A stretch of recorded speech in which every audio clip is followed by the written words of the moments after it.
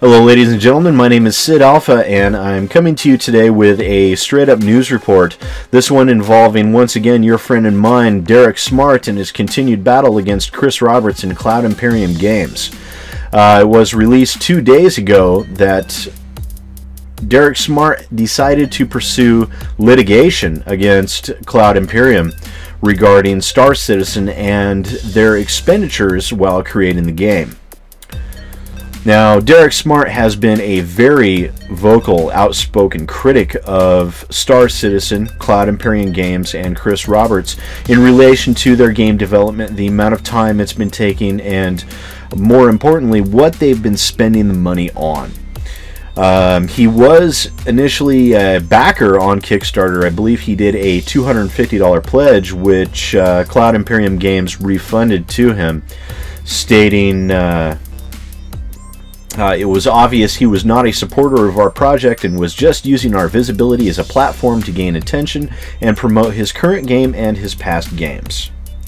So as a result of Smart's outspoken criticism of the game, they decided to refund him his money and basically kick him out, kick him to the curb, as it will. Now, Derek Smart is a game developer of his own. He is currently working on his own Kickstarter game, which has seen significant delays its own, which is not a surprise, as Derek Smart's games in the past have been known to hit several roadblocks. Very early on in his career, in the early 90s, his most prominently known game, which was Battlecruiser 3000 AD, was significantly delayed and even taken over by another company and then released in a broken and unfinished state. So Derek Smart seems to be progressing with that streak of bad luck and potentially poor decision making. I really can't speak to that directly, as I don't have any direct leads into the development process of his current games, so take that with a grain of salt, please. It's not a direct criticism of Derek Smart or his company, and none of this is also any direct response or criticism of either Derek Smart, Chris Roberts, their companies, or their games. What I'm going to try and do is basically concentrate on the facts of what's been going on, maybe ask a few pointed questions to try and help lead everyone to better grasp the situation. So again, 2 days ago it was released that Derek Smart was attempting to pursue legal action against Cloud Imperium Games, and he stated, as all previous calls for accountability have failed, we don't expect RSI, Roberts Space Industries, to cooperate, hence the need to contact the federal authorities. Which means that the next steps, depending on how they respond to the letter, would be for a class action lawsuit, already in various stages of preparation, to move forward and be immediately filed. And through that, we're going to subpoena and depose every single key person while asking for specific documents during discovery, which will hopefully shed a light on what is going on. They will ask for protective orders, try to delay and drag things out, etc. We will fight it every step of the way, and my guess is that with the federal authorities involved, it may get resolved even before it gets to trial, and then we'll have answers either way. So, couple of key points here that need to be pointed out. Yes, Star Citizen has been in development for nearly 4 years now, and that has been a bit of a strain on a great many people, most of those people who have been backing the game. And Derek Smart seems to be calling them out on this long development process. One thing you do have to remember, though, just to point out and be very specific, is that the original timeline of the game got thrown completely out of the window with the severe success of the Kickstarter program. I don't think Chris Roberts had any idea what he was getting himself into originally, as the original Kickstarter was a fairly modest sum, and this game ended up churning into this giant, colossal thing, in which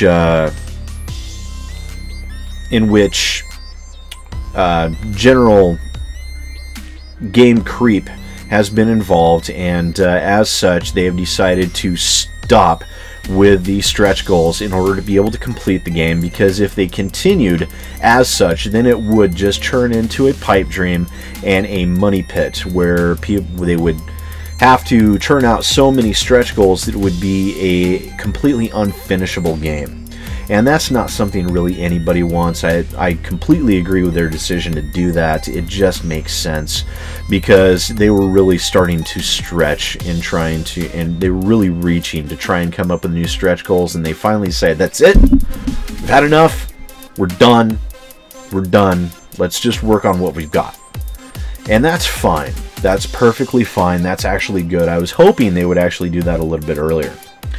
Now, also, because of that, because of this vastly extended scope that Star Citizen has become, of course the original concept and time frame had to be thrown completely out of the window, because there are so many new portions of the game and so many new mechanics that have had to be created to match those goals, to meet the stretch goals on the funding, that this game has turned into a colossal monster. It really has a lot of different components. This will be the most ambitious video game of all time. It's been said before, it'll be said again.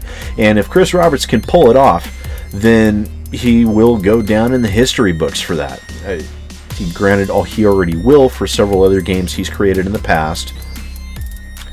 Yeah, I'm not trying to fanboy too much here, because I am a fan of Chris Roberts, but I'm trying to remain as objective as possible. He's created a lot of fantastic, amazing games. Many of those games, for people that are, you know, a little bit older like myself, remember very, very fondly from their teenage years. So, with that being said, Derek Smart has been posting all over the place and has been very vocal in responding to criticism and people asking questions. He claims his desire is just for accountability and a single pane of glass for people to be able to see what the money is being spent on, how it's being spent, and why the game hasn't been finished yet. Which is admirable, or would be admirable, if you don't take a few things into account. One, Derek Smart is a game developer himself, which also begs the question, why exactly is he being such a vocal proponent against what they're doing at Cloud Imperium, as opposed to concentrating on working on his own game? That question and that criticism has been raised by a huge number of people.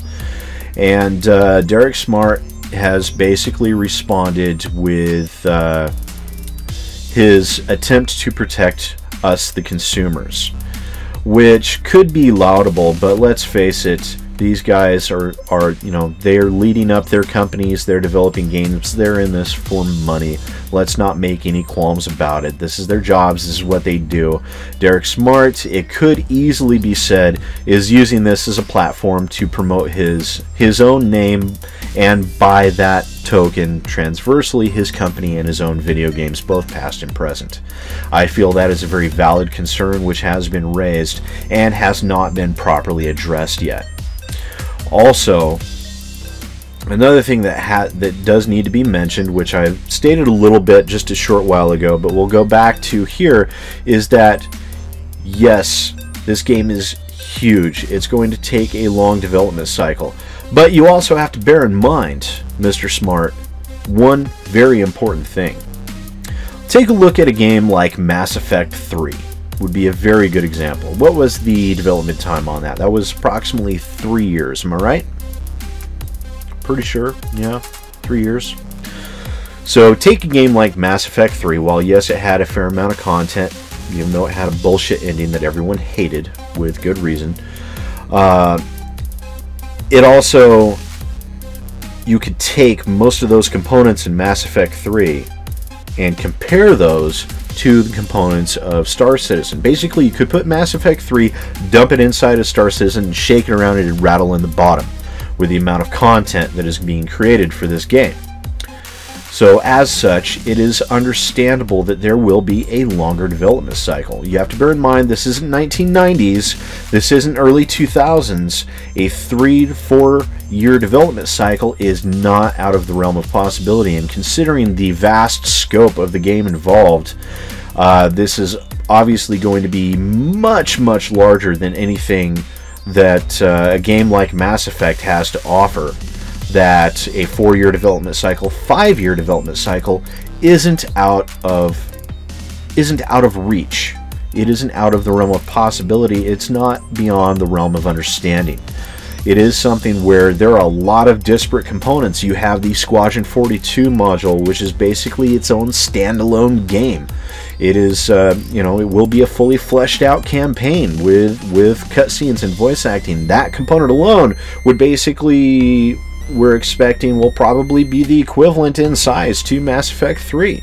And then you also have a lot of other components with the open world aspect and the, you know, the dogfighting module, the exploration module, the first person shooter module, so many other things that are being added into this.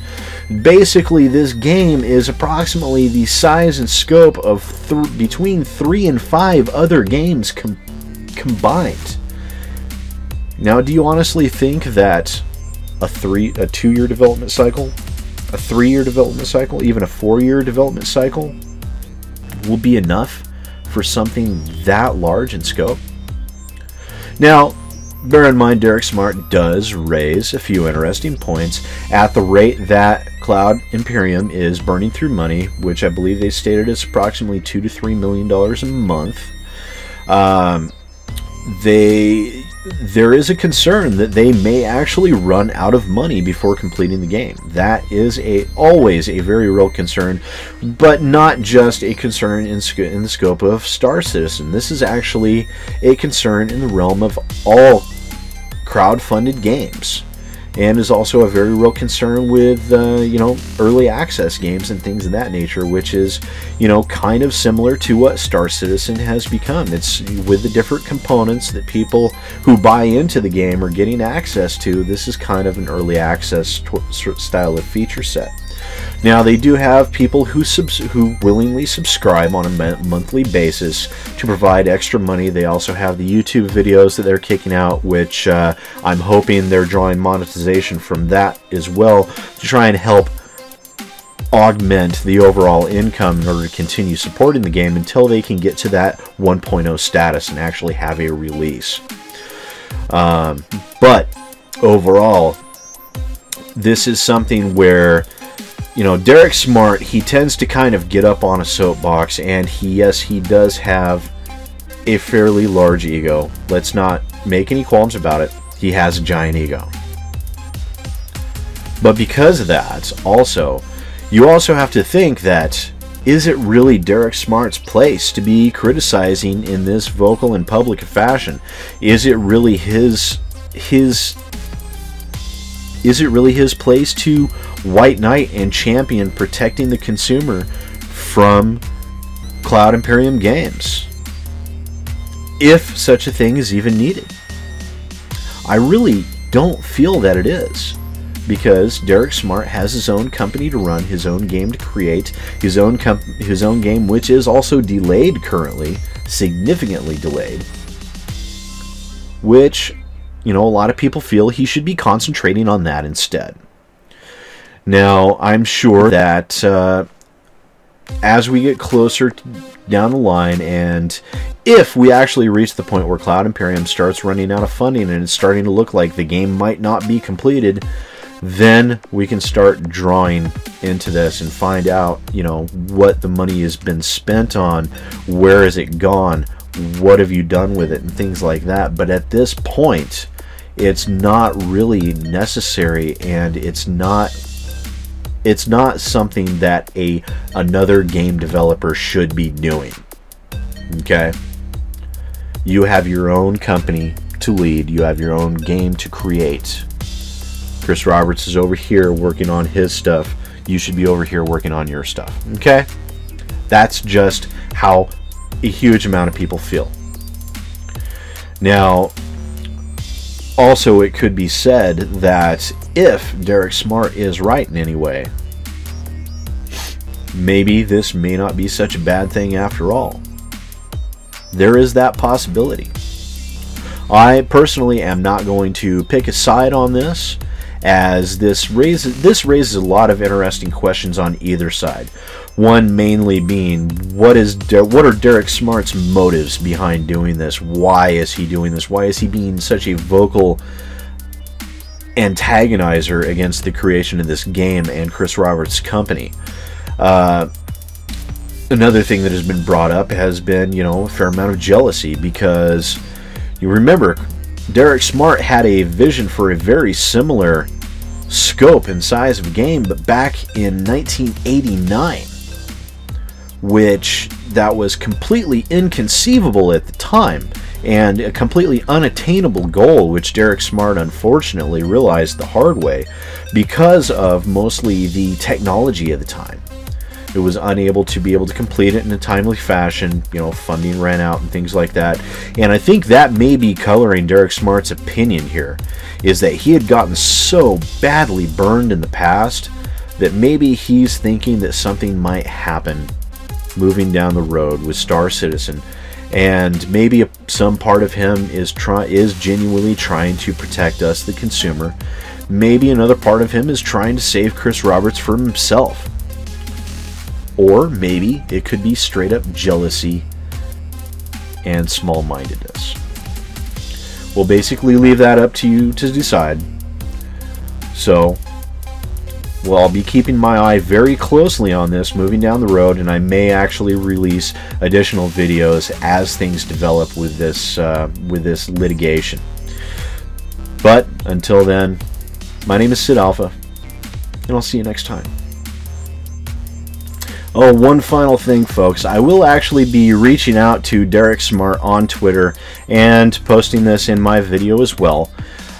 Because what I'm going to try and do, and I probably won't even receive a response or I'll be readily turned down, is I will actually be seeking out a live Skype call interview with Derek Smart in regards to these allegations, and in order to get a more firm idea of his thoughts surrounding this and his decision-making process in pursuing this litigation.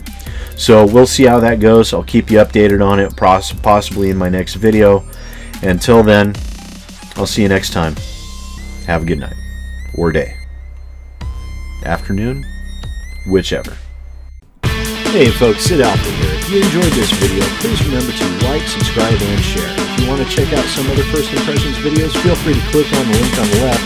If you're interested in staying more up to date with what's happening in the PC gaming community, feel free to click on the link to your right. The subscribe button is down at the bottom. Please show your support and punch that evil thing as hard as you can. And thanks